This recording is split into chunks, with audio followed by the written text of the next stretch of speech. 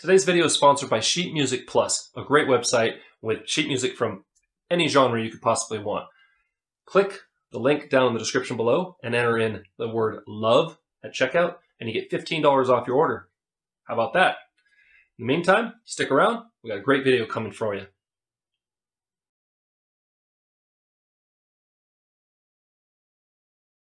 That song, like the tone of it, probably definitely came from "Let Me Get the Hell Out of Here," and then I realized after the fact, like, oh, this song is about addiction, which is something I've been through.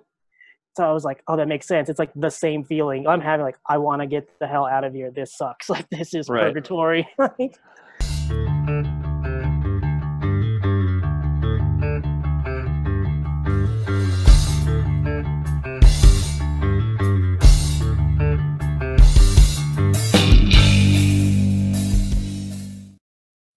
If you're enjoying the content Room 6 is putting up, please make sure you subscribe down there and hit the bell so you don't miss an episode. While you're at it, feel free to like and share, and yeah, let's go. Welcome to Room 6, the channel dedicated to the local Las Vegas music scene and the people that make it, including me. I'm Josh, and today I'm welcoming back a previous interviewee to Room 6. He's here today to promote his 4-song EP, The Loneliness Epidemic. Recorded pretty much all in quarantine, so it ought to be very interesting. I'm looking forward to reviewing it in another video. For right now, please welcome to the show, Brenden K. Jones. What up, Brenden? Hey, how's everyone doing? Hey, hey. Cheers. Cheers. Clink. I love scotch. Scotchy, scotch. So, first of all, how's quarantine treating you? You being productive? Yeah, I'm being productive, and fortunately / unfortunately, I haven't been completely quarantined. Even at the beginning of the madness, because my day job is the grocery store, so yep. I was pretty much on the the front lines dealing with the public. But it's been good. Other than that, I used all my time at home to make stuff and be productive, and that's why I figured it'd be a good idea to finally record more of the songs I have, because I have so many of them. It would be nice to actually get them out there on all the streaming platforms, since I can't play live right now. Right. And trust me, we're all feeling that Jones to get out there. Yes. No pun intended on your last name there. So, first of all, thank you for being an essential worker, not like you had a choice. I also essential, so I get to go in every day, and fortunately for me, I don't deal with the general public. I deal with the same 10 people all day, every day. And so it's kind of like we all get, a temperature taken when we start work. So we all know, like, okay, just keep your mask on. And we all, we're all under 100.3 degree Fahrenheit temperature and all that. Now, I know that you did all the instrumentation on this, okay? With the exception, you had Chad Martinez do your engineering, but he also did some drum tracks some drum programming on track 4, right? Yeah, all the drums on track 4. It's all, yeah, he just sequenced all that. Because I had like a rough demo from the last EP I did, from a song that didn't get used, the previous EP you had reviewed. But I have this song that I'd recorded Naked City Audio, and instead of using metronomes, clicks, we would just program little drum beats, because the click fucks me up. I hate it. Right, It's still to this day, I feel like I'm concentrating so hard when I'm playing onto a click. But it was kind of like this like trap beat thing, and I always thought, oh, I want that in there. I actually want it to sound like that. I want it to sound very, I want it to be an obviously programmed beat. I just thought it went well with the song. So I played that for Chad, and he used that, and then programmed the beat, which you hear, and we turned it into this whole little dream poppy type song. Cool. And then you also got Ryan Ray on to come in for the final mixing, or what did he do exactly? Yeah, he mixed it and he mastered it. Mastering, that's the yeah. So he gave it, So even though this is at home, which I'm used to, it's still not the lo-fi thing. I had someone who's a professional. Luckily, a friend of mine who's a professional master the whole thing. Yeah. Sounds like it was in a studio. Now I have heard a little bit of the new stuff. Thanks for giving me the sneak preview on that. I would not call it your usual lo-fi sadcore. No. It seems a little bit more introspective, and of course, given how it was written in this quarantine and pandemic, there's something there like I'm writing this from a place of I want to get the hell out of here. Uh, that's a fair assessment. It's funny because all those songs except three of those songs were songs I'd already had written, and I played them live all the time. Oh, okay. One song was the only one I'd written in quarantine. The song "Backwash of Blood." And that's the one I listened to the most because it was the first one in the group. Oh, in the file, yeah. Yeah, and so that's kind of what I was basing that statement off of. So I misspoke. Sorry. No, it's actually, since you went off that track initially, that makes a lot of sense. And it's funny too because when I write, and I'm maybe you'll agree with this. I think a lot of people who write songs or write lyrics do, like, you don't sit down and think like, okay, I'm going to write a song about this now. Here is my subject. This is what I'll do. Right. I'm just pulling stuff out of my notebook. I'm playing guitar, just singing stuff that comes to me. That is the hard. Oh, I'm sorry. Go ahead. So I think definitely that song, like the tone of it, probably definitely came from "Let Me Get the Hell Out of Here," and then I realized after the fact, like, oh, this song is about addiction, which is something I've been through. So I was like, oh, that makes sense. It's like the same feeling I'm having. Like, I want to get the hell out of here. This sucks. Like, this is purgatory. And unfortunately, even when you do get out, you have to come back there. Yeah. That's the thing, is there's no other home waiting. You still got to come home. Yeah. All right. Well, cool. So this time around, I'm going to skip the usual questions that I asked you last time because not much has changed, I'm sure. But I do want to ask, what was the last show you played before quarantine hit? That's actually hard to remember. I saw something on a Friday the 13th in March.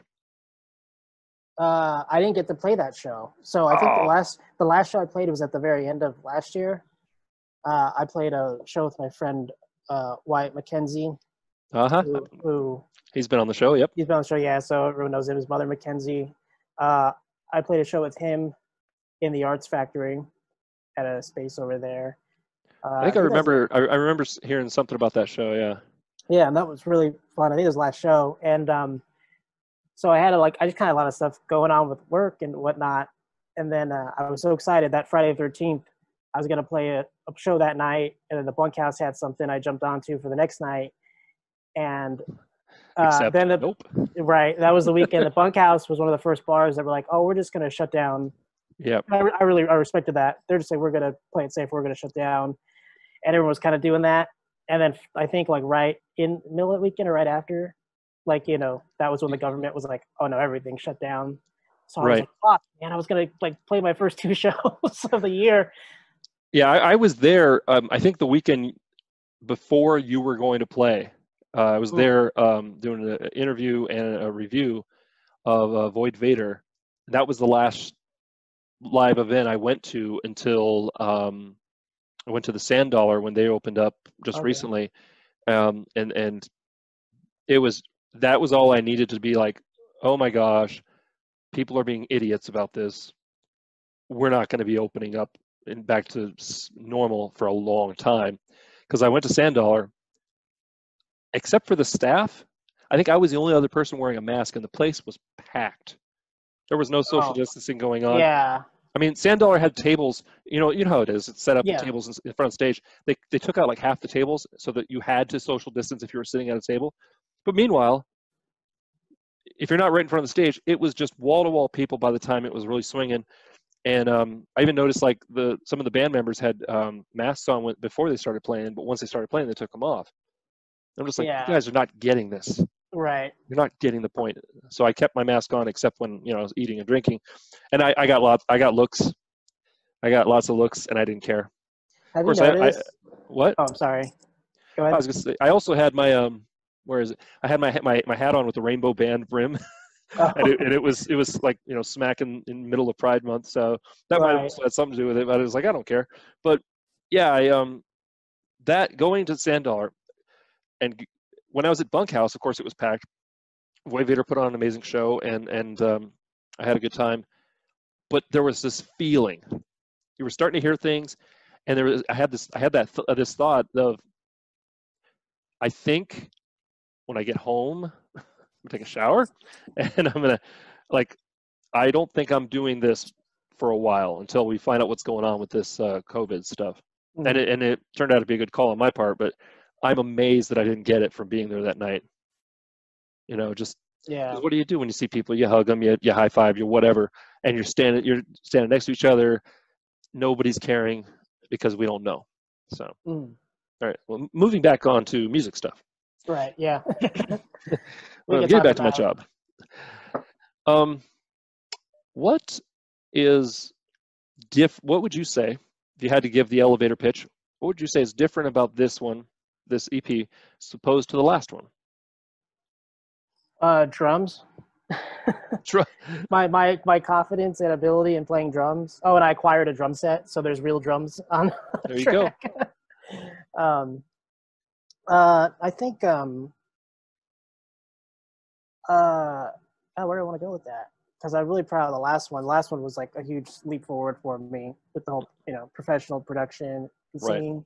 And I think just in that sense, even though it was recorded at home, I've been learning so much about trying to make things sound as professional as possible. Whereas I used to I just like the lo-fi charm where I didn't really care. I didn't give a shit if people knew it was recorded at home because so much of my favorite stuff is like that. Excuse me. But just on that end of me learning that stuff, and I think my singing has got a lot better. Yeah. Sorry. Allergies, I swear. Oh, allergies and right? Choking on this. Yeah. the scotch. Wow. No, I was sitting here going like, oh, I can't hold it in. I can't hold it in.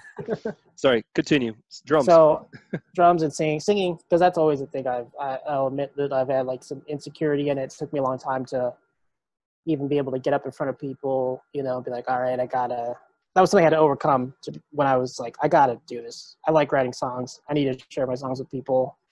I know I'm not the most technically gifted singer. I just got to figure out a style. So I think I've been getting better at that. I'm really proud of the vocals on the EP. Yeah, from what I've heard so far, it seems like you put a lot of thought into them. You put a lot of care into the crafting of the phrases and just the message you were putting out there. So good job. Thank you. So far. Right on.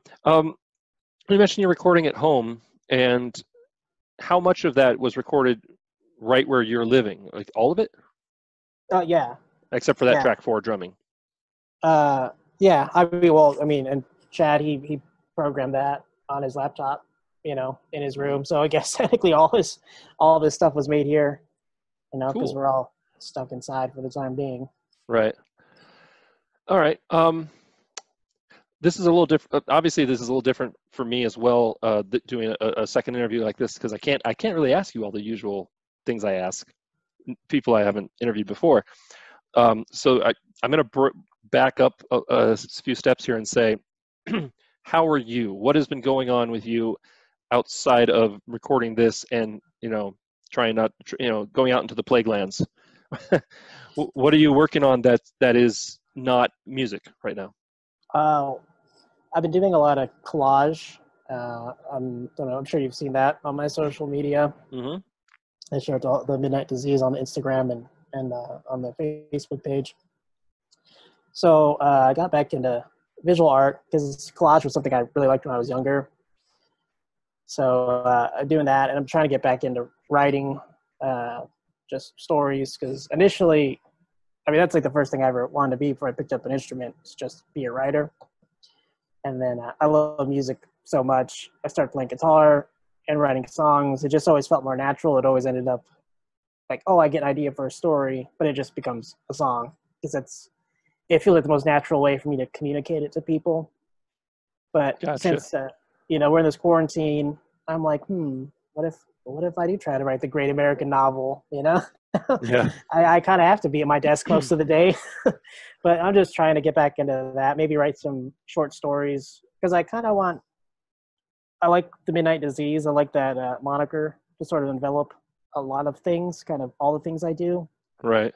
So I was thinking about maybe making some more zines. I have the zine with the art collective I'm part of, VOAC.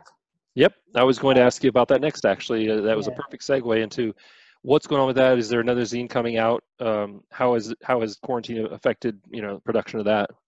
That hasn't affected production too much because we usually communicate. Me and Chad, in roommates, we were part of that, and we work on stuff here together, and then usually already we communicate through email and sending art back and forth and working on stuff digitally, and Right. someone just having to go and print it out at some point, like that's something that doesn't really require everyone to be in the room at once anyway. So that's been good. We just put out the first issue for this year, and our theme this year is American magicians. And so the first one we did, actually, and I'll hold it up. I have the copy of it right here. We did Good. William Burroughs. Nice. So that was our theme. We all, and here I did a collage poem. So I utilized a little cut-up style. Cut out a bunch of stuff from magazines and made a poem. A friend of ours wrote an essay on the connection to Scientology, one of our favorite subjects. So, and then the next one, I believe, yes, it is going to be Anton LaVey, the founder of the Church of Satan. Yep. Had an interesting conversation with Wyatt about that. He when I interviewed him, he gave me a tarot reading. Oh, did he? How was it? From a camera logistics standpoint, it was a nightmare. But Well, I hadn't figured out at that point how to do overhead shots, so it was it was very much not what I wanted. But in terms of the reading itself, very interesting. Some things that gave me some food for thought, and you can watch it here, wherever the link is. But but he also mentioned, Anton. When you said American magicians, I was going to ask, are we talking contemporary or are we talking old school classic magicians, or a combination? Well, I guess these would all be sort of old school. So, but I hope they don't kill me because I don't remember the fourth one we wanted to do. But because I know after Anton LaVey, it'll be Marjorie Cameron, who was married to the scientist Jack Parsons, who is partly responsible for getting us to the moon, but he was kind of pushed to the annals of history for a long time because of his association with the occult. And so Marjorie Cameron was a very talented painter, an artist in her own right. So I don't know, magicians tend to be artists, and I consider artists magicians because you're using your medium to shift a consciousness in whoever is, taking in said art. Now, it's I'm not sure if this fits with what you're doing, just because it's more of a show as opposed to a practitioner of magic as opposed to a magician, if you know what I mean, a stage magician. Right. David Blaine seems to lend himself into that type of thing, although he doesn't. Now that I hear what you're talking about, I'm like, no, never mind. Yeah, screw David Blaine. Yeah, David Blaine. I was having a conversation with someone about David Blaine like a few days ago. Yep. David Blaine, because he kind of feels like one of those I don't know a lot of his stuff, but he's almost more like an illusionist or. Yeah, that's exactly what he is. Like someone like Houdini, who kind of like to call bullshit, like a lot of things, Yeah. So I like that. I get the feeling that if David Blaine hadn't made it, he would have become one of those unknown magicians that tells everybody else how the trick's done. Yeah. And that ruins the trick. But I actually like magicians that are say, okay, here's something that every magician knows how to do, and here's how to do it so you can get into this world and start, learning more advanced, start working on your own stuff. I enjoy people like Chris Ramsey. I don't know if you're familiar with him. He's from Canada, So yeah, he's Canadian, and he puts out some just delicious cinematography on his videos on YouTube. Look him up, Chris Ramsey. He's not just a magician, but he's also he solves these puzzles, and he even has like $20,000 puzzle boxes that take him a half hour to figure out, and stuff like that. It's really good stuff. Plus, he's covered in tattoos, so that's fun to watch. All right. How is anything going on with sounding right now?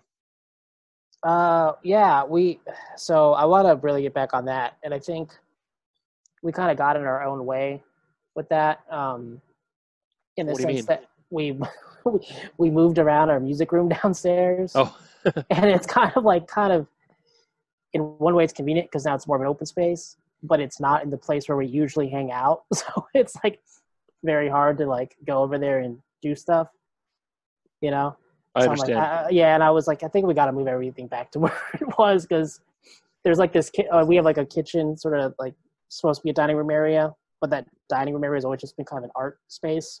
Right. And usually like my chat's turntables are down there, and like recording stuff, and like most of my keyboards and what have you are down there. Mm-hmm. And I think just because that's usually the kitchen is where we sit and hang out and drink beer, and it's easy to be like, oh man, you want to mess around, you want to do something, I'll start screwing around. So I was like, I think we got to get everything back to the central hub of hanging out, because it's very hard to position ourselves in the other room. Right. But we have like we have a few things we're working on. I want to do like an EP, kind of vocal centric.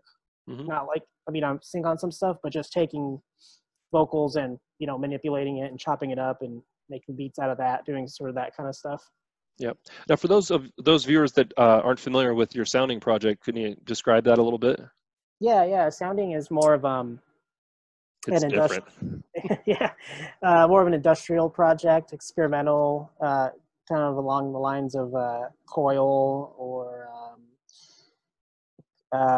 that's kind of main inspiration. Coil, some Sisters of Mercy sounding stuff. I mean, there's some popular stuff, kind of New Order type stuff. I'm a huge fan of electronic music and industrial and that whole world. So to be able to exercise that part of my brain is fun, and write songs that I wouldn't usually do with the Midnight Disease. Right on. Real quick, I wanted to touch base on actually a question I asked you at the first interview. Any new favorite venues in town that you're hoping will open back up? Wow, that's a good question. Man, that's a good question. I feel like most of the places I like, I don't know, if there was that much new stuff, I didn't get to go to it before it closed down. So exactly. That's the sad thing. Sucks. Yeah. I'm only hoping for the stuff I know and love to be back open.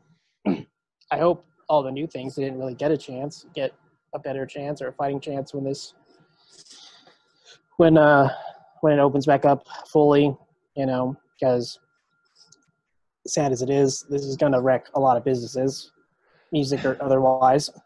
Yeah, and the way things are going, it's going to go a long time. They're projecting years with masks. Yeah, I guess a lot of people were kind of giving me shit, or thought I was being my usual pessimistic self or something. But I was like, 2 years with masks. I was telling everyone that. Mm-hmm. And then everyone was like, no. And now everyone's like agreeing with me. Yeah. So that's why I'm all for, this is my thing right now. This is how, because with the fucking mask argument, and I'm kind of impassioned about it, because I don't just wear, it's like the easiest thing you're asked to do. Exactly. So my thing is, I like fashion. I like clothes. It's another accessory. I saw your post. Yeah. With the Elvira. That was nice. Oh yeah, that's the nicest mask I have. It's so comfortable. Yep. But I'm just glad that we live in a time where we have this ability to communicate without, being in the same room together, and there isn't too much lost in the translation, except we're not hanging out in my kitchen. But yeah, I know what you mean about having to kind of, okay, let's get this creative space back to what it's supposed to be, as opposed to just kind of hanging out in it. That's what you were saying, I think, was you need to make it more of a purpose-built room, right? Yeah. Because you remember room 6. Yes. This is on one wall. On the other wall is my desk where I would do my editing. except nope, because my wife works from home now. Ah. So I actually do my editing at my day job on my breaks. Okay. Yeah, I know and so because my day job, I'm in telecommunications. I got other monitors and keyboards and stuff, so I just took the tower and that's where it is. And um, it's kind of nice because I'm not getting interrupted, with house with home family stuff. But at the same time, it's I kind of like I'm at work, and if something comes up, I can't edit. So I've had to really learn to like work ahead. I'm right now. I'm about a week ahead on things I've edited and posted. And my record I think was like 2 months.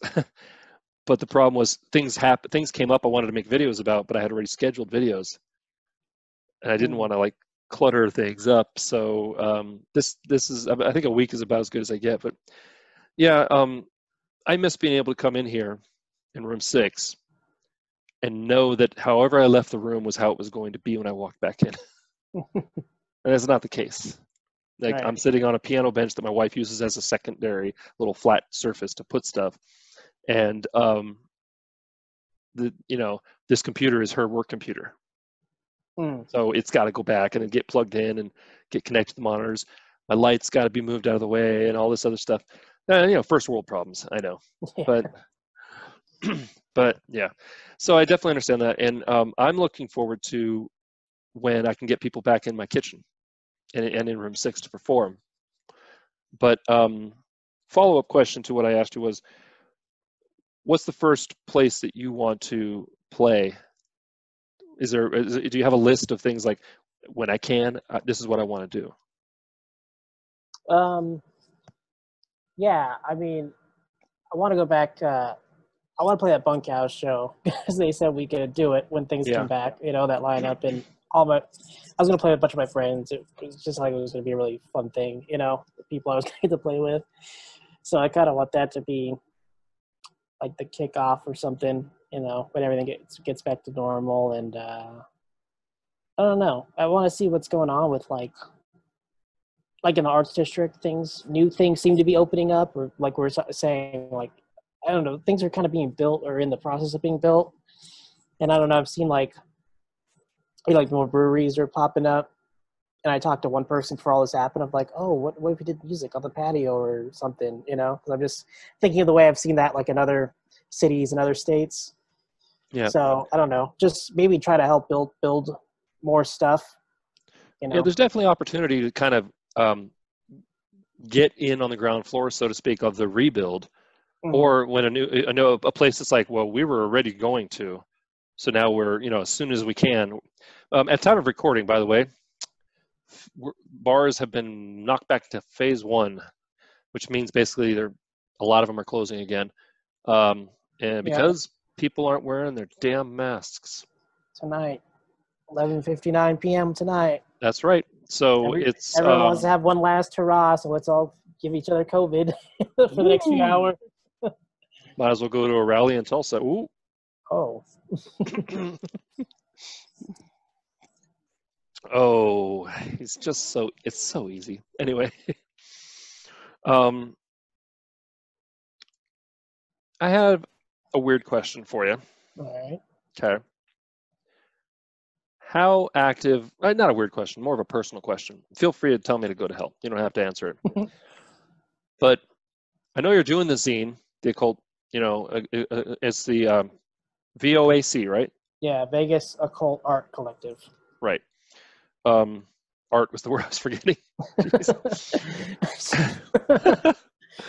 It's an anti-collective. How active are you actually in your day-to-day life? How does the occult factor into your process as a musician, or just you being at home all day? Is it something that's more of an interest with you, or are you more of a practitioner like Wyatt? Definitely a practitioner. Okay. It's referred to as the great work, Yes, And I've heard that. yeah, what that is kind of trying to, like in the thing I practice, the Lema, they call it getting in touch with your holy guardian angel.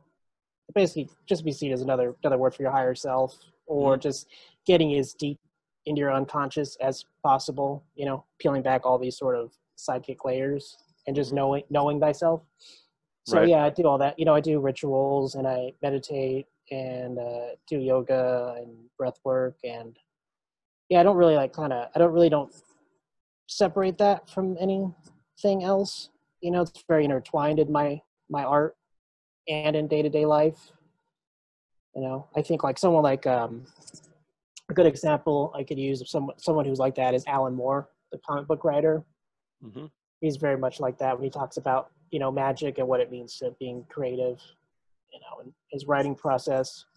And so that's kind of what got me into it. I started realizing all these. I always had an interest in the occult in this sort of almost more of a shallow way of just really liking horror movies since I was a kid. Right. And I tend to like those. I tend to like those kind of slow burn 60s, 70s witch type movies and things. Mm-hmm. And I don't know. I kept coming across stuff. I don't know. Do you want to get into the whole story? Like, I got nothing but time, buddy. all right. So, you know, I don't know. I would just always kind of come across this stuff again and again. And it's always an interest, and then I'd get interested in it, and then not. But then something would bring my attention to it again. And then it's funny, actually. I was reading all about Aleister Crowley and like the OTO, like the order he was head of, and things like that. And I had a blog at the time where I would post all my writing, and that was where I started just putting on music. This is Midnight Disease. I would just put songs up every now and then, and I didn't take it too seriously at first. But I had someone email me out of the blue, like, "Oh, you know, I really like all your writing and stuff, and I like your lyrics, and I kind of can see some hints at the occult and this and that." He's like, "If you're interested, I'm a member of the OTO. If you ever want to meet people in the local chapter." Wow. I was like, that's really fucking weird because I've been reading all about that. It's like, you know, that's what I've been like immersing myself in. So I was like, oh, maybe it's a sign. Do I believe in signs? I don't know. Let me just go meet these people. But that's just how it went from there. Just got more interested in magic and the occult. Met all these like pretty normal people, you know, like it's all not like what you think. Yeah. Which is good and bad, you know, it's a little more benign than one would hope. But yeah, once I started seeing how it was a sort of psychology to help you with creative things and just knowing yourself and, I don't know, sort of healing back and hopefully being a better person. Yep. Yeah, I went kind of dove full on in. Hope you don't mind me putting you on the spot like that. Oh, no. Yeah. I just, the reason I asked is that a lot of your posts are about more of that, your posts like movie posters from that genre, or, you know, vintage celebrity icons and like Elvira. Yeah. And, but I haven't seen a lot of posts in that vein of just you talking about it. It was always more about the occult genre. Yeah, So, sort of aesthetic. yeah, and so I again, not to put you on blast, I was just wondering how, you know, is this something that you really infuse in your music, or is it more, you know? So thank you for answering that. I do appreciate that. Yes, absolutely. Yeah, and I think an important thing goes back to something you said is, I've known a lot of different types of people in my life. I've made a point of seeking out, or if I come across somebody who expresses something that's different than what is part of my sphere, I make a point of at least hearing them out and finding out some stuff. And like you said, there's ordinary people. This is what they've decided is what they need to get to where they want to be, or you know, what's going to make sense of their world. Yes. The world. Yeah. Which, especially this year, it needs all the help it can get. I find it very interesting that no matter what culture we're talking about, what country, where we are in the world, certain things are the same in different myths and different cultures and different religions. And if you can open your mind enough to realize that, then you're light years ahead of a lot of people. That is one of my favorite things. That's my favorite thing about studying this stuff is like art, like we're talking about, is like archetypes. Like you can see it. Everyone has a version of a story. Like, right.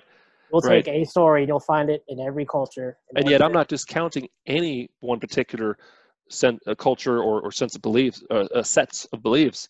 It was really eye-opening when, I went away to college and I took mythology, got an A in it. And the more I learned, I'm like, that sounds really familiar. Hey, that sounds really familiar. Mesopotamia, you say, and thing that started me down the road of really opening my mind and my sense of, well, this is the way, this is right and this is wrong, or this is, going to college blew my expanded my horizons, that's for sure. Cool. Getting back to music again, I went down rabbit hole, sorry. Just again, for anybody who hasn't seen the first interview, what are you waiting for? How long have you been playing music total? Total, I've been playing guitar since I was 13. And you're 13. You're 19 now, so I just turned 33. Woo! So, 20 years. Yeah, just I think I made the same joke in the previous interview, but I hate thinking about it because I always think I should be much better. I'm like, yeah, oh my, 20 fucking years. Why am I still? Trust me, I'm always asking myself, what did I do with my time? Why? How am I only this good? Why am I not better? I got 15 years on you, and I started seriously when I was 17, when I went, or 18, when I moved away to college, and I had an acoustic guitar, and I didn't have anything else to do. I wasn't very good at making friends, so I wrote an album. But I learned first. I learned who I was and what I wanted to sound like. But yeah, and you play guitar. Yes. Now on this EP, what instruments did you play? What's all the instrumentation? So there's rhythm guitars, acoustic, play electric leads, play bass, play drums. There's a little bit of harmonica, and there's some synthesizers. So, I should probably, I think that I should have tried to get really good at one instrument, but I can make my way through. Yeah. There's 6 of I have enough of an ear just, to find the range. We can't all be Dolly Parton. No, I know. I think, what it is? I don't know how you feel, but because when I beat myself up about, like, oh, it's been so long, why am I not, like, a master, virtuoso, guitar? Like, why can't I shred? But I think I should have just accepted early on, like, I'm not a shredder. Like, that's not ever going to be me. Because not everyone's a shredder, you know what I mean? Just like, there are people that think great rhythm guitarists. I've seen that conversation. I didn't really know that was a thing. Like, people point out guitarists and bands, like, that's just a great rhythm guitarist. And I'm like, yeah, I'm good at that. I have, like, a natural thing for rhythm. Like, I can play fast and switch chords fast and like that, But I can't. Play open and bar. Yeah, I'm not going to be in a metal band as much as I would love to. Well, you say that, but I mean, a lot of metal bands, they have that guitarist that's just doing power chords most of the time. Oh yeah. And it's one of those, you miss it when it's not there kind of thing. Yeah, but if they're doing their job right, they're not standing out. And I'm a rhythm guitarist. I've tried being the only guitar in a 3-piece band, and my solos were always very short and exactly what the song needed and nothing more. I went for the Brian May school of solo writing, and not even that good. But any plans, once you can, what's your plan for promoting the EP outside of social media? Like, I guess, are you going to work on a little tour? Are you just going to play wherever they let you play in town? Tour would be ideal, because that's something I haven't, got to do yet. Right. I mean, God, I'm looking forward just to playing in town. Just to play at a bar downtown will feel like magic. Yeah. Since, we're all, Right. who knows when that's going to happen again. So that first applause is going to be like a wave of just pleasure. Yeah. Yeah. It's Oh, go ahead. Oh, what kind of this like feeling? It kind of sets me back. Is I was like watching or reading, like I follow like the Info is Beautiful thing on Instagram where they do like the really cool looking pretty graphs and stuff. Mm-hmm. And it was kind of like doing like a low risk to high risk of transmission with COVID. Yeah. And even in each category, it would be like bubbles. So you would, even low risk, you would see a bunch of small bubbles to like bigger bubbles. Low risk, but it's a low risk. Right. In high risk, singing was a pretty high risk within the high risk.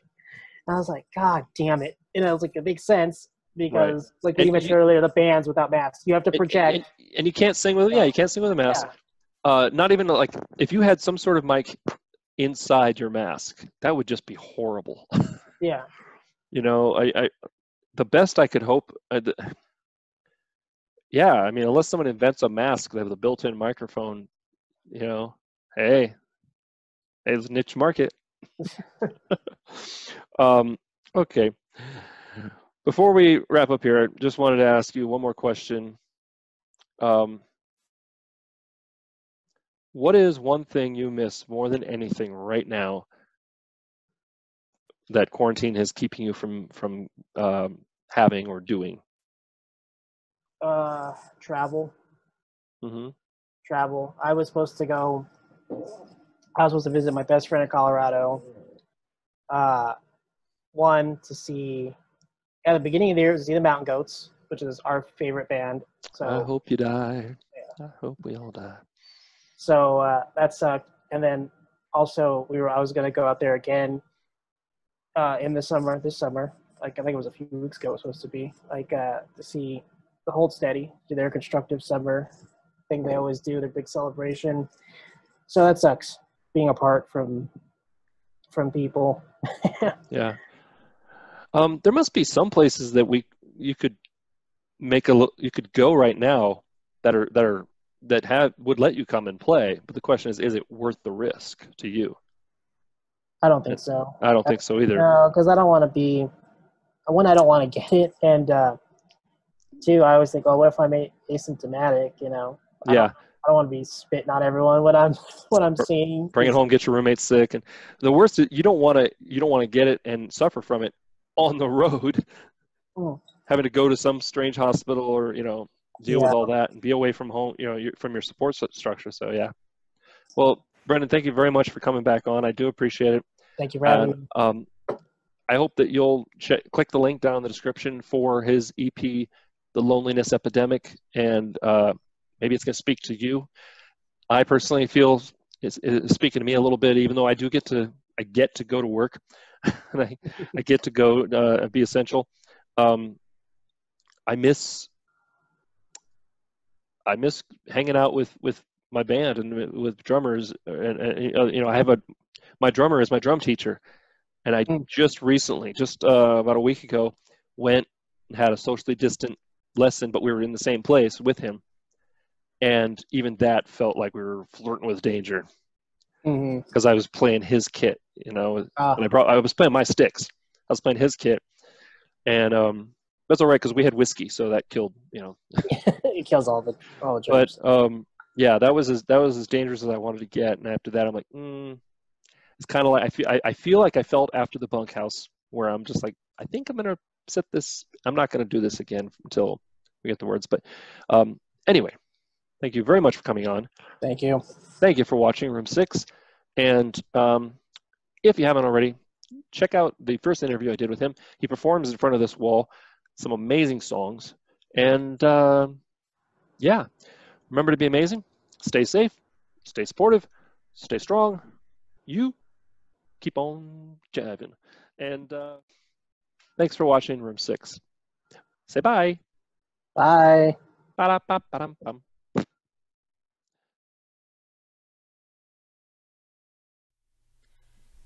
This song is called Backwash of Blood, Candy and Cigarettes. It is off the new EP, The Loneliness Epidemic, or rather, An Extermination of Wolves, Songs to Consider While Alone.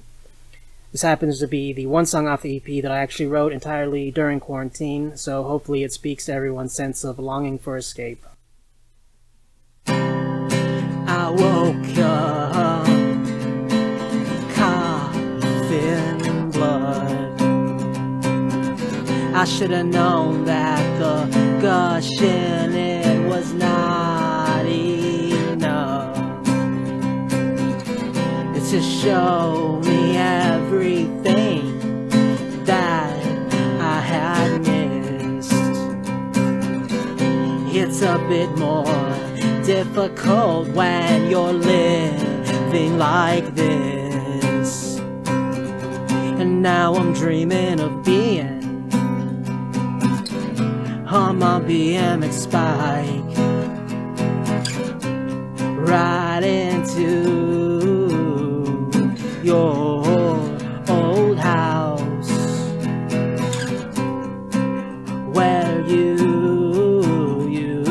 rush outside and you take my hand, lead me to meet all of those dumb demands.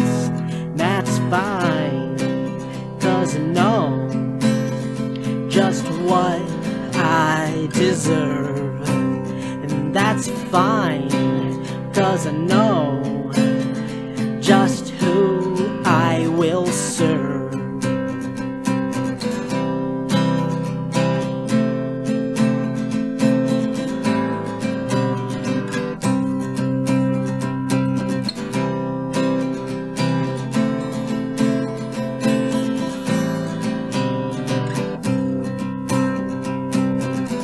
Summer days spent down in Lorenzi Park. Mackenzie would meet me there just after dark. She would slip me all the things we would ever need. High until sunrise on diet cigarettes and sweets. You have the right to all that remains, hidden out of sight, buried in my veins. And now I'm dreaming of being on my BMX bike, right into your old house, where you rush outside and you take my hand, lead me to meet all of those dumb demands. And that's fine, 'cause I know just what I deserve. And that's fine, 'cause I know just who I will serve.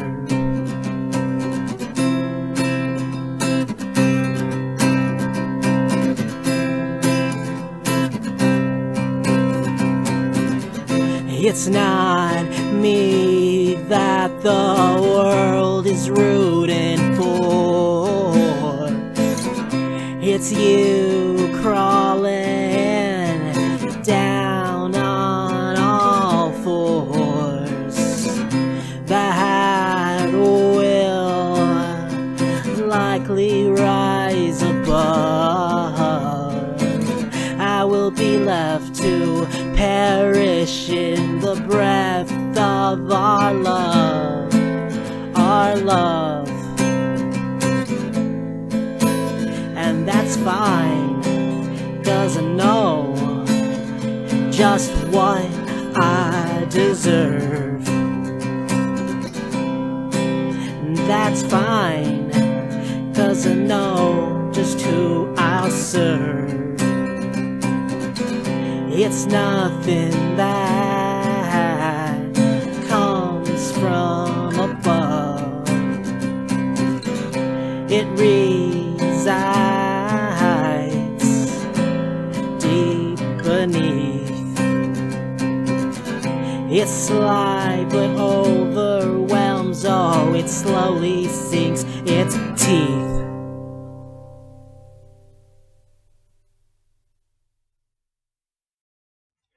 I want to thank Brenden for dropping by Room 6. It was a great interview and a great performance. Make sure that you click the link down below to get your copy of The Loneliness Epidemic. It will be dropping July 31st of 2020. And thanks for watching. Really, I do appreciate it. If you haven't subscribed already, you know what to do. If you want to see more videos like this, click up here. Here? I can't remember. In the meantime, remember to be amazing. We'll see you next time. Room 6.